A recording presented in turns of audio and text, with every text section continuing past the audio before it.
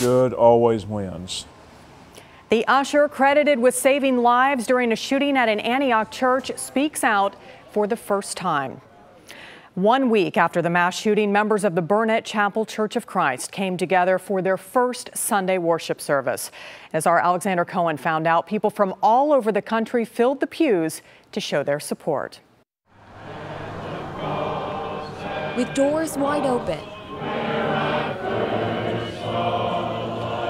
the BurnetteChapel Church of Christ held service today. 1 week after they experienced a living hell. Being a Christian, it doesn't stop the nightmares.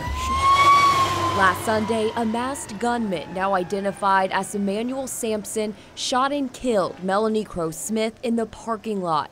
Then, police say he entered the church and opened fire, injuring 7 people. I just find it hard to hate him. I hate the climate that has caused him to do what he did. Minister Joey Spann was recovering from a gunshot wound until Wednesday when he was released from the hospital. We all need to feel love and loved, and that's what was here today. After the worship service, we heard from Caleb Engel for the first time. We can definitely say God was with us last week.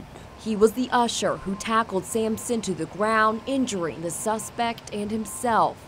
Then police say he ran to his car, grabbed his gun, and held the gunman at gunpoint until this sergeant made it to the scene. Good always wins. The community hailed him a hero, but Caleb doesn't think of himself that way. Everyone in this church is a hero. God was most definitely the hero. As this church begins to heal, We're going to be all right. they believe recovery starts by forgiving the man who caused them so much pain. There are repercussions to what he did. He needs to pay them. But our hope and prayer, just like Caleb said, is that Emmanuel will come back to Christ.